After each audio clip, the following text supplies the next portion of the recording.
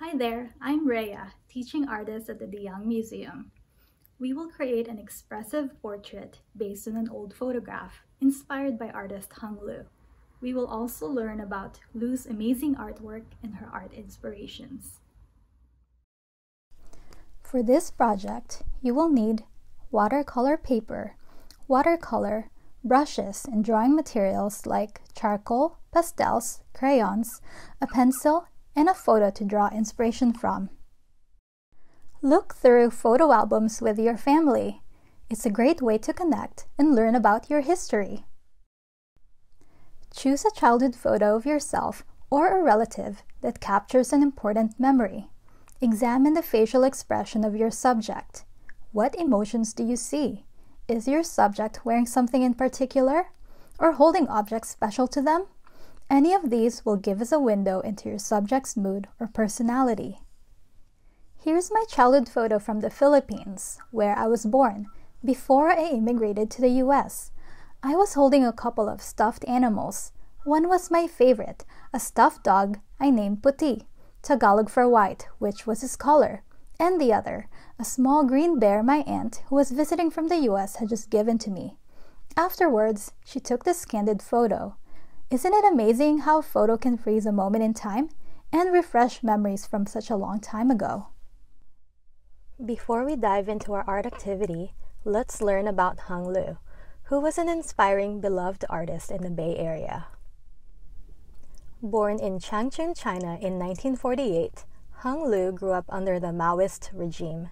Liu studied art in Beijing before immigrating to the US when she was 36 years old. Her installation at the De Young, Hung Liu Golden Gate, is inspired by her personal history and by migrants who, like herself, came to California and became an important part of its history, society, and culture. Liu was known for paintings based on historical Chinese photographs.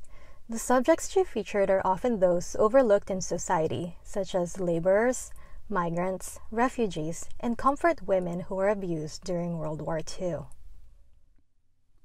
Liu depicted her subjects in a reflective nature.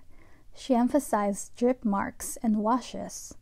She painted to honor her subjects, to be remembered as important parts of history. How can we create a meaningful and expressive portrait that evokes specific emotions?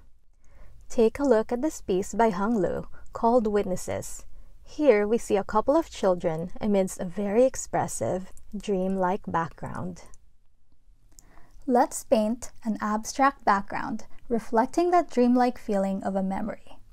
Wet your paper with a brush, apply watercolor, and let it blend throughout your paper. Add more washes on different areas of your paper. Wet an area first, then drop in different colors. Drop in some water too. This creates a bloom, a very expressive look to your painting. Refer to your photo for inspiration. Don't worry about making it look exactly the same. We will reimagine and transform it into a beautiful, expressive portrait, just like the way Hung Liu did. Start with a very gestural approach to drawing. Focus more on the movement and shapes, rather than details. I'm creating very loose lines that suggest the shape of my portrait. Continue to focus on forms and shapes you want to define, like the eyes and hair. I also like to add objects that are important to my subject, like the stuffed animals I was holding. This gives us a clue about the subject's personality. Here is my portrait. I would like to see yours too. Tell us about your subject. What memory did you capture in your drawing? I hope you had fun transforming your photo into an expressive portrait.